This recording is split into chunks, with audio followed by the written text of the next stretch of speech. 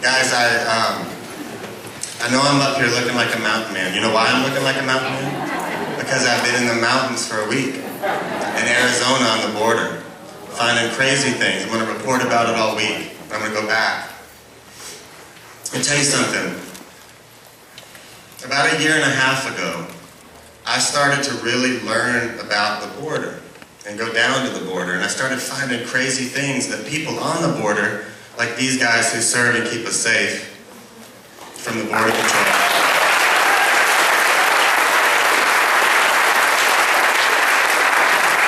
There are things down there that they see all the time. And see, they report it, they file the right reports, and they know what's going on. And the communities down there know what's going on. Except apparently the mayor of El Paso. But the communities down there know what's going on, and the Border Patrol agents see what's going on. And I began to understand that they would tell their bosses what was going on, and then what their bosses would say to the media wasn't the same thing.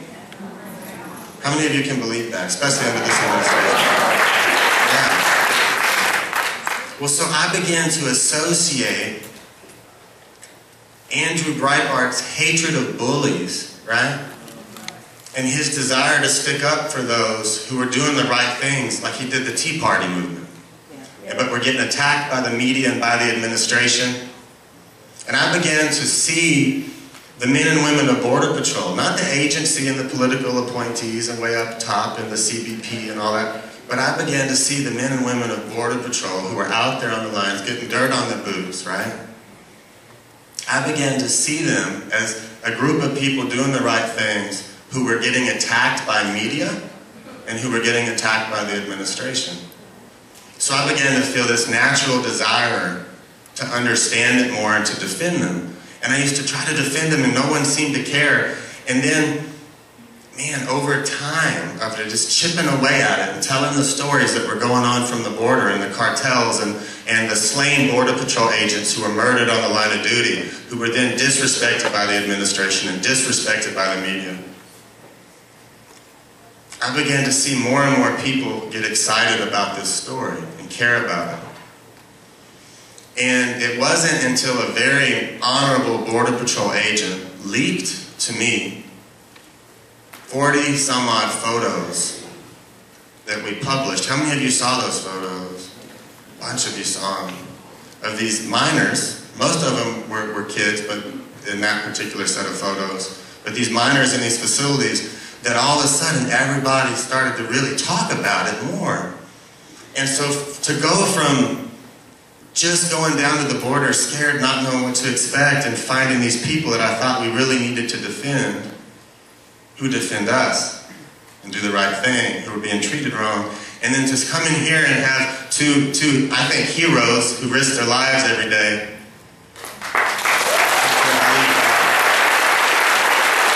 To have them here, and then to have the movement that I love here, it's very touching. And I appreciate that each one of you came. I hope tonight, we had a video we wanted to show you, but I can tell you all about it a little later. First, we're going to have these two men up here to talk. Both of them are from the Border Patrol. They're also from the union, and we're on the right. We're like, we don't like unions. I'm going to tell you something. I don't like unions. I like their union. The National Border Patrol Council, it's voluntary. That matters, right? And let me tell you something. Border Patrol agents can tell me what's going on all day long, but I can't always report what someone told me without saying their name. The only reason any of us know what is going on that border is because the union has spoken out for the men and women on the border.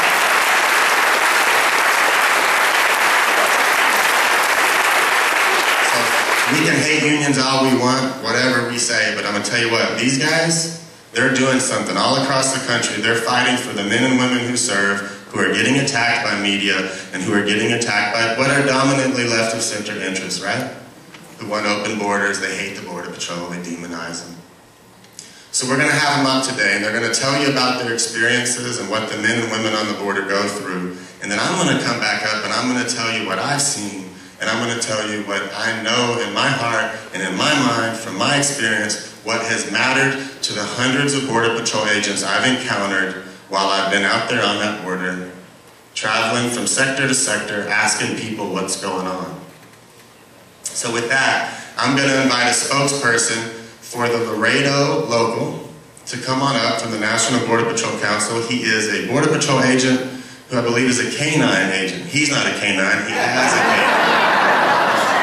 He stops narcotics and human traffickers from coming in. Hector, would you please come up? Thank you very much for the applause, and I'm pretty much overwhelmed by the welcome here in the Grapevine.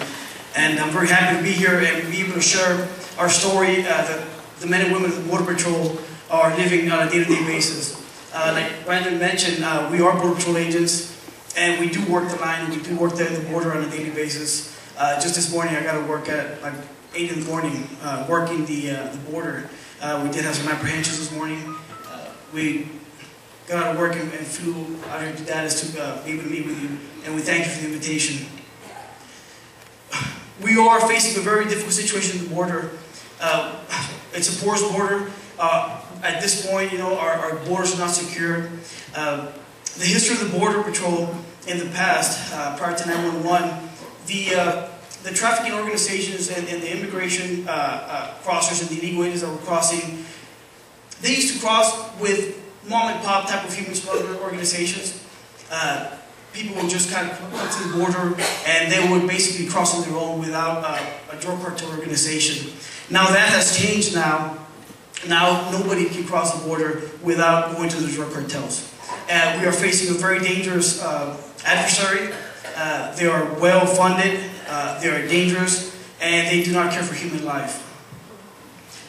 For that reason, our situation is becoming very dire. We have a very porous border. We are seeing very dangerous criminals coming into our country. The administration does not support Border Patrol agents. I want to mention that I'm not a professional spokesperson, so please bear with me. But I do speak for the men and women of the Border Patrol. Now, we ask your support. We have a lot of congressmen, a lot of Texas leaders here. Where we meet with our Border Patrol agents on a monthly basis with our union meetings, and we welcome our congressmen and we welcome our Texas leaders and even potential candidates for the state of Texas to come over to our meetings and listen to the real border security experts. Now, in Laredo, Texas, we have a very difficult situation because our resources and our manpower are being reassigned for these processing duties. I know most of you guys have heard some of these statements that are made out there. And what is happening is that we're having a very porous border. And the family units and the children, they are crossing in the Laredo area. But what is happening is that as our Border Patrol agents are tied up with these family units and these alien children that are pretty much surrendering themselves because they know they're being in the street passing to our country. While that is happening, we have the dangerous criminals and those dangerous drugs that are crossing. Now, the job of Border Patrol agents is very important because we not only protect our border. If we don't stop these criminals at our border, they're coming into the state of Texas and they're coming to our country and they're going to harm us. Now, a lot of people think that a lot of these aliens just come here to work. That's a myth. We get a lot of criminals that come here to harm our families, our communities, and they are killing our people and committing all these dangerous activities. I do want to ask you to please keep Agent Vega's family in your prayers. Agent Vega was killed last week in the Kingsville area while he was on a fishing trip with his family. Two illegal aliens actually attempted to rob him and his family. He was able to return gunfire, and unfortunately Agent Vega was murdered in front of his two kids, his wife, and his parents. So I ask you to keep his family in his prayers. I also ask you to keep Brian Terry's family in his prayers, Robert Rosas. Those are some of the agents that have been murdered by illegal aliens and by drug cartels. Now, Agent Vega acted like any law enforcement would have responded. Agent Vega not only protected his family that day, but he also protected his community. And because of his murder now, it has brought more attention to this crisis. And we hope that his murder will not be in vain. And we hope that we can actually make a difference and make our voices heard. We do look forward for the Q&A session. Like I mentioned, when you guys ask the questions later on today, we will give you very good details. You can ask as many questions as you want. And at this point, I'm going to turn it over to my partner, Jared Seeley, who's also a spokesperson with the National Border Patrol Council. Just want to say thank you very much for standing up. I don't, and have never really ever considered myself to be a hero. Just a guy that wanted to do a good job protecting his country. I've been asked to speak to you about the morale of the Border Patrol today. And like my brother Hector here, basically we're in a pretty bad spot. Notice the gentleman with the Border Patrol hat out there today. You know, that does wonders for us. I like to see that. But unfortunately, you know, we're getting beat up coming and going from our management, from the administration, and even from the smugglers that are going ahead and running these alien groups. Hector Garza spoke about Brian Terry, and that hits home for a lot of us because this guy was out there just doing his job, and he got killed doing it by guns that were placed in criminals' hands. Agent Vega, another great guy, you know, can't speak more highly of him. Laid down his life trying to protect his family. Who wouldn't do that? What we face on a day-to-day basis is basically we have men and women that have sworn an oath to go out there and do that job, to stand on the line, middle of the night, inclement weather, and to protect you guys, our families, from anything that wants to come across that border and hurt you. And it's a difficult job, 112-degree heat. It's horrible. And anybody that tells you that the border is secure, that there's no holes, that nobody's getting through, I'm a Border Patrol agent. That couldn't be further from the truth. The border is not secure. People can come through. They're not just Mexicans. They're not just Central Americans. They're Middle Eastern people. They're terrorists. They're criminals. And these are the type of people that perpetrate crimes against Americans. And that's what we want to stop. Amen.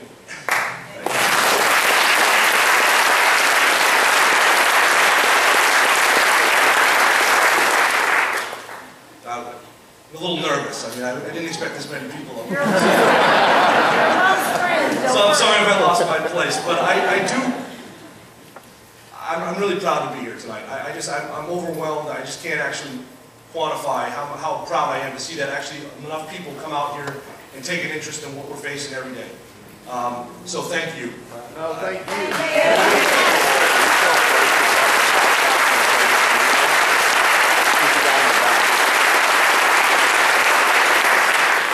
The one thing that I just want to mention as well while I'm up here is that I'm very fortunate to have, and I call them brothers and sisters because that's exactly what they are. We rally around each other. It's our only family that some of us have. I know that you guys are probably going to beat me up from it. I'm from Massachusetts. I'm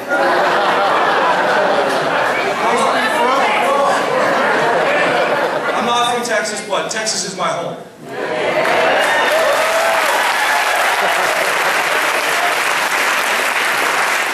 Just like anybody else wants to protect their home, that's what I want to do too. And our guys out there want to go out there and do that job. They want to protect their home as well. And when we get taken off the line, when we get told that we can't work anymore and sent home, despite the fact that we're just within a grasp of catching these aliens and catching these criminals, and they say, no, I'm sorry, you have to go home because the clock's past a certain amount of time. And I bet you, I mean, it's a job, and I'm sure that the guys want to get paid, but most of these guys, they're not worried about going home when that clock hits the 8th hour. 10, 11, 12, 13, 15, 16 hours these guys are working away from their families, away from their children, just to make sure that they do their job, do their due diligence to get the job done. And you're really fortunate, we're really fortunate to have such a professional Border Patrol that has such a great work ethic, that wants to go out there and make things right. So what I'd like to ask each and every one of you is that when you see a Border Patrolman or you see congressmen in Congress and they don't give us the tools that we need, it kills our morale. And you ask the question, why? Why are we going out there and doing this? When my guys are out there in the middle of the night and they could use a helicopter, it'd be great to have one. But our leadership has decided that that helicopter is best off at a baseball game so people can take pictures in front of it. Same type of thing. This happens last week, Laredo, Texas. We have guys, boats. There's a river. That's the only thing that separates us from Mexico. Our boats are on a trailer at a baseball field. Our ATVs that are an unbelievable force multiplier for us. We can respond faster, cover more ground. They're on a trailer at a baseball field.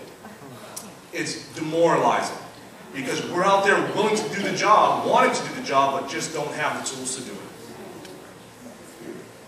I encourage you guys to get out there and continue what you're doing. We appreciate everything that you do for us. I know labor unions aren't on a big, huge thing with you guys, but... When you go back to Laredo, you tell them we support you and we thank you. And we do, thank you.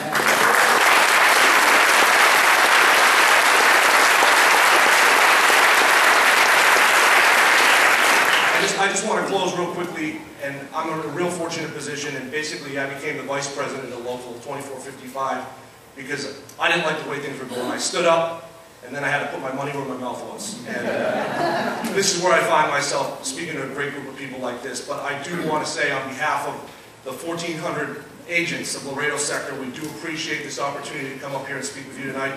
We're going to try to give you answer all your questions, and God bless America. Thank you.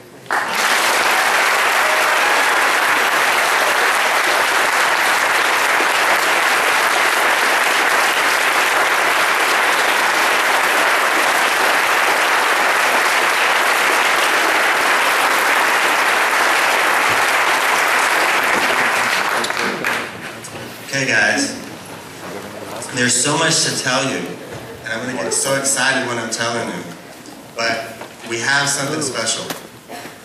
We decided at Breitbart, Texas, that we would get together. We called Julie and Joanne. How many of you know Joanne? She's a Joanne's funny.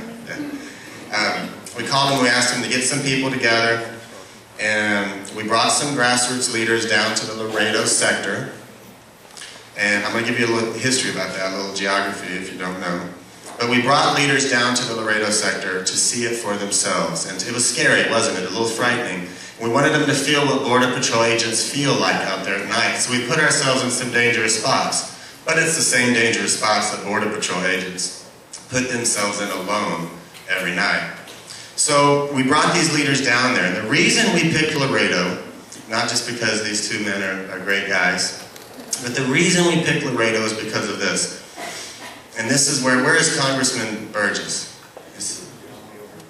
Is he still here? He had to go. He had to go. Well, that's a shame because I don't like to talk about people when they're not here. I'm going to tell you something. What he said wasn't true. 90% of it was completely false. I wish our political leaders would shut up, come and listen instead of using this as a that makes me mad.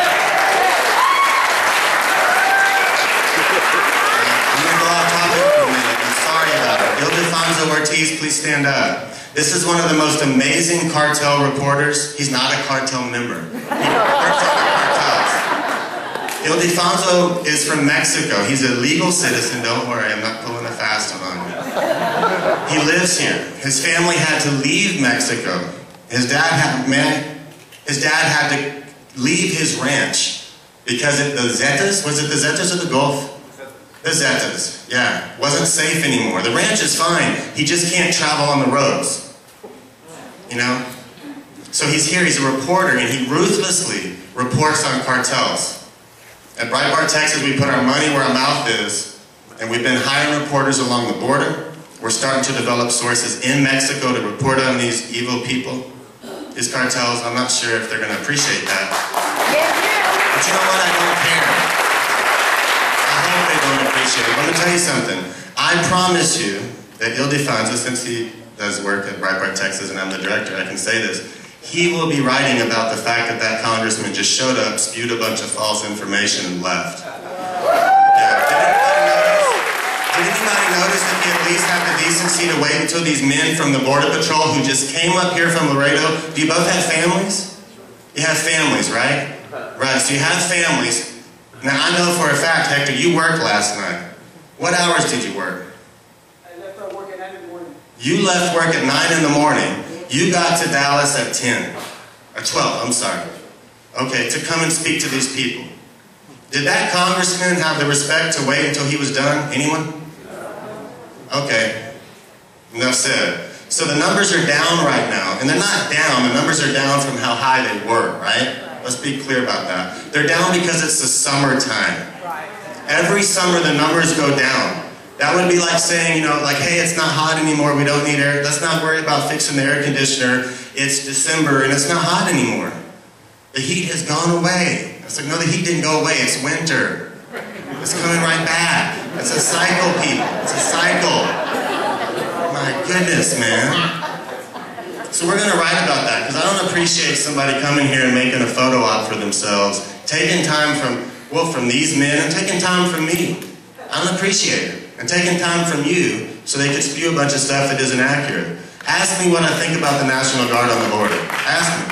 What do you think about the National Guard? I'm glad you asked. Thank you. You know, I support the men and women in the National Guard. I appreciate what they're doing.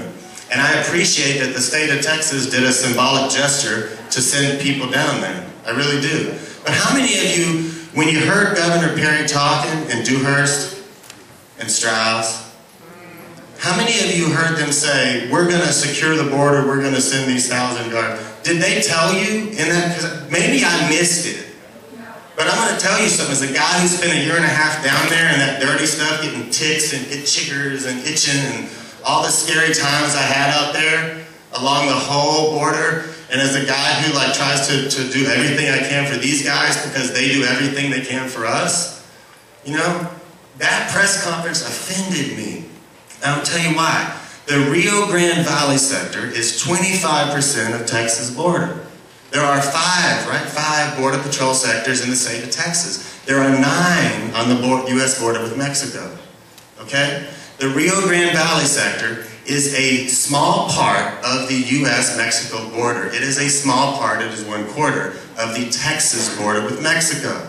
How many of you realize that when they were talking about securing the border, they're just talking about sending guys to one section? How many of you knew that? Not too many. How many of you didn't know that? There you go. A sea of hands. I'm going to assume that y'all didn't all raise your hands twice. I have this light in my face. But I saw a bunch of hands. So Laredo sector is one sector over. Okay? So when you're in the Laredo sector, man, or you're in the Rio Grande Valley sector, it looks good. There's DPS everywhere. God bless them. They're away from their families. I get it. I'm not criticizing the men and women in law enforcement. They're everywhere down there. It's great looking. It still isn't working, or Falfurrias wouldn't be so overwhelmed right now, which is the county north, right? Which is the station north.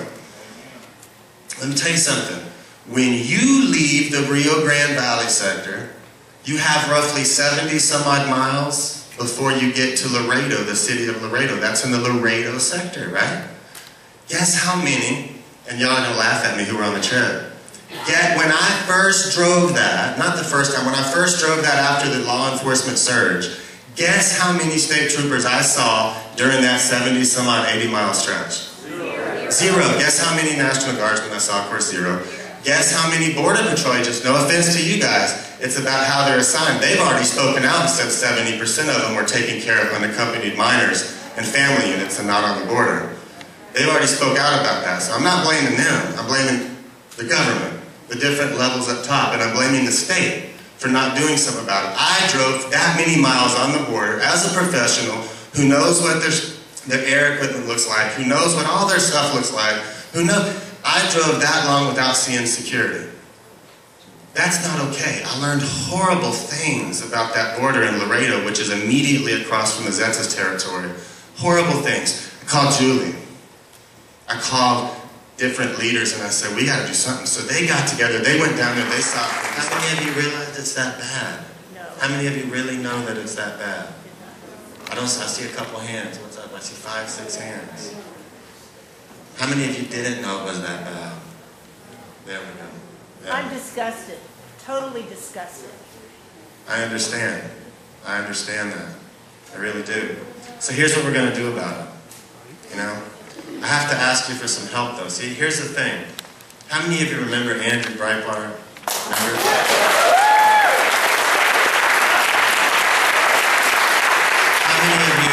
How many of you remember that he found me very alone, fighting the New York Times and fighting all of left media who smeared me for something I didn't do, you know? I did something that at least I meant it as a service to the country.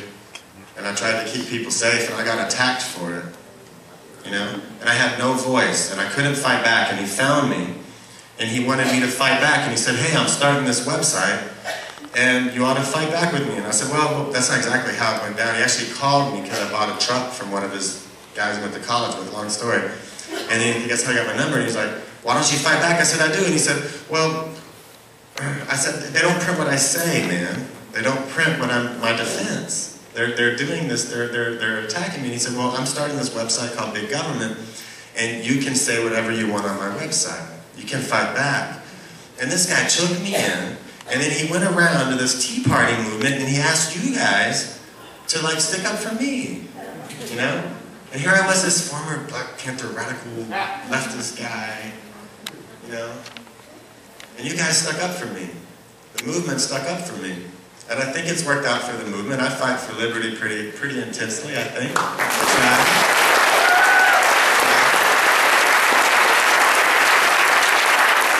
So here's the deal. I'm going to ask of you something. I found these people who are getting attacked and being mistreated because they're doing the right thing. And that's these guys. That's the Border Patrol agents. And I want you to help me get our movement to support them. That's what I want from you. And I ask that as a friend. I ask that to some of you. Some of you I'm not friends with. Most of you I don't know really. But I know why you're here. I know a little about you or you wouldn't be here, right? And I ask that part of you to help us. Because these guys aren't treated right, man. You know, they had a situation where, you know, how many of you have ever heard of the ACLU, right? Have you ever seen the stuff they say about these guys? Do you really think that little kids are throwing pebbles at agents and agents shoot them dead? Do you really think that? You know? No.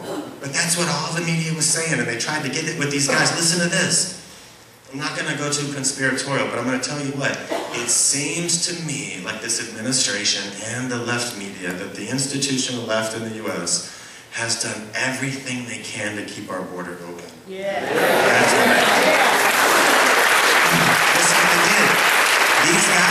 These guys who serve in the Border Patrol, okay, they try to say, like, we want them to live up to the same standards as other large police law enforcement agencies. Well, that sounds reasonable, right? But by standards, what they meant is they want them to have to follow the same rules and procedures as Metropolitan Police. How many of you think what an agent out there in the middle of nowhere with his radio oftentimes not working because of the lack of interoperability, which is another thing that this government does that really makes me mad? How many of you think that that agent should have to follow the same rules as a cop working in downtown Houston? How many of you think that that would work out? No. So what that means is if someone attacks them, they can't just go and deal with it. Or if they feel like there's a threat, they can't just go deal with it. They have to wait until backup arrives hours later. Does that make sense to you? So under the guise of, that sounded really clever, they tried to make it where these guys couldn't respond with force to rock attacks. So what we did is we published these photos with these agents with their faces caved in. These were little pebbles. These were like huge flagstones that these aliens were dropping on their heads from above them. Thrown in their cars, destroying their faces, breaking their occipital bones. You know? And now what would have happened if these guys had not had the ability to defend themselves? Do you think that they would then go out into remote regions? No. Heck no. Would you? No. They wouldn't have. So what would that have left? Big, open areas that people could just waltz right through, right? Yeah. So that's what they're dealing with. I'm going to ask you to help. Here's what we're going to do, in my opinion, what I really want you to participate in. We're going to take the Laredo sector. We're going to try to make sure that as many people as possible understand what's going on in the Laredo sector. If possible, can even see it with your own eyes. To see what's going on in the Laredo sector, okay? That's step one. Now, step two. Step one involves using the videos. We're going to pass it around the reports, talking, Have me to tea parties. I don't charge. I'll pay for my own gas to come and see you and talk to your groups or your churches. I won't charge you a thing. Won't cost you a thing. I'll pay my own hotel. I'll do it every day I can except for the weekends I have with my daughter. But other than that, I'll be there. I promise. I'll tell what I know. We got to get the word out, and we're going to get people down there to see it, and you're going to go home and tell everybody, and you're going to talk about the Laredo sector. Step 2 is not allowing our politicians, like the gentleman who was here earlier, or Rick Perry. I know some of you love him. I don't hate him. I'm not. But I'm going to tell you something. Or David Dewhurst or whoever. Don't allow them to blow snow on the people of our state. Don't allow them to put wool over the eyes of Texans. They are not securing the border. They are talking about a small section, and they're doing it because it takes off the pressure from them to go up there and say, we're securing the border, we're sending 1,000 National Guardsmen to the border, it's going to be secured, we'll do it ourselves. And then they walk off the stage. How many of you feel deceived to find out that that's the sector over and never was it mentioned out of Rick Perry's lips? Does that bother anybody?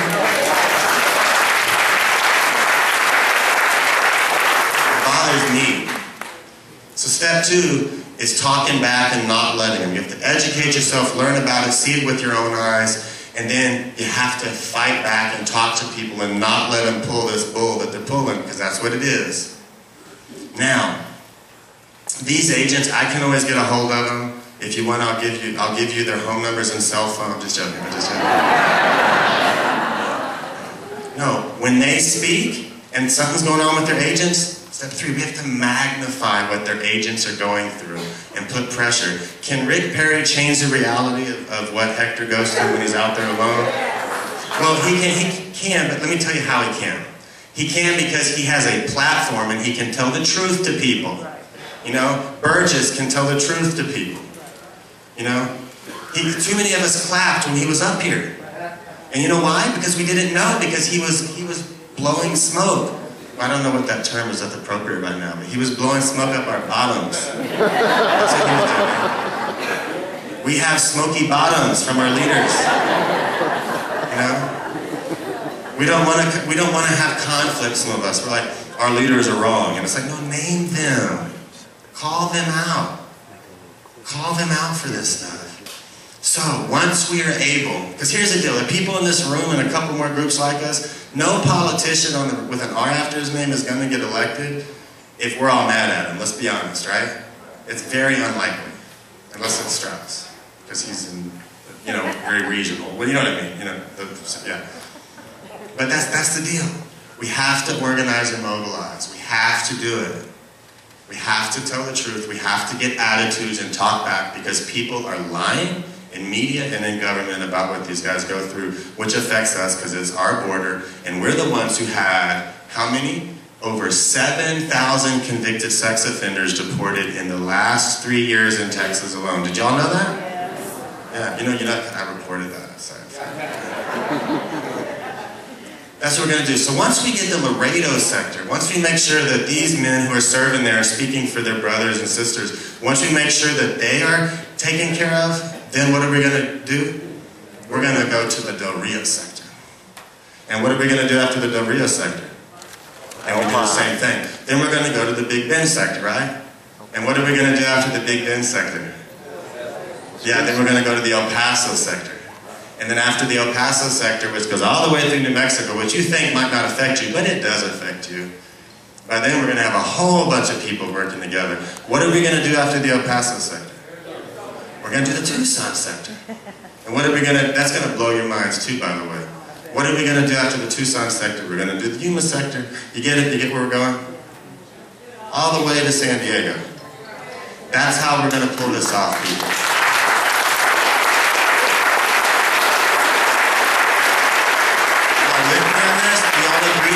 Something? Do you agree that if we just take one section and that God has given us, and I'm sorry, I smoke, I do all kinds of things, I curse, like Ildefonso can tell you, he was on a road trip with me for a week. I'm like, son, cut me off, you know. I said, get that story up, you know, I can freak out. I'm stressed out.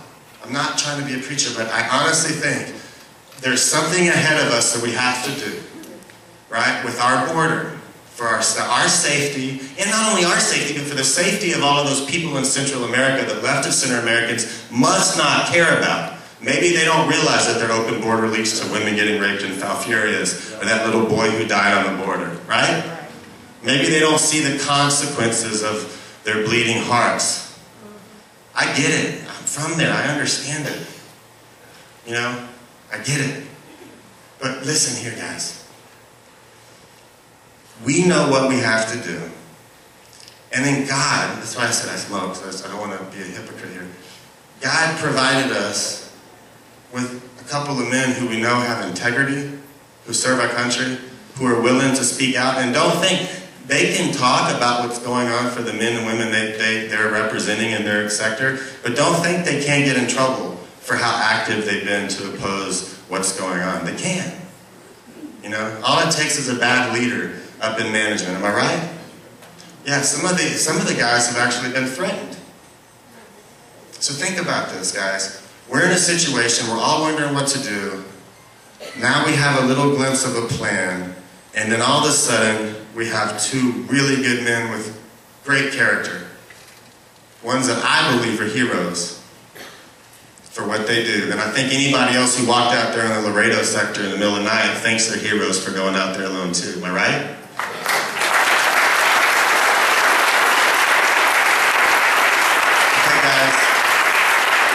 This is what we're going to do. I hope you're with me. I know that Julie's with me on it. I know these guys are with me. We're going to do everything we can to make sure that everything these men go through and that the men and women they serve with go through is known. It can't be disputed. And we're going to do everything we can to hold any leader accountable who gets up on this stage or any stage and says something that isn't accurate. Okay? With that, I'm going to say thank you, and we're going to open up for Q&A.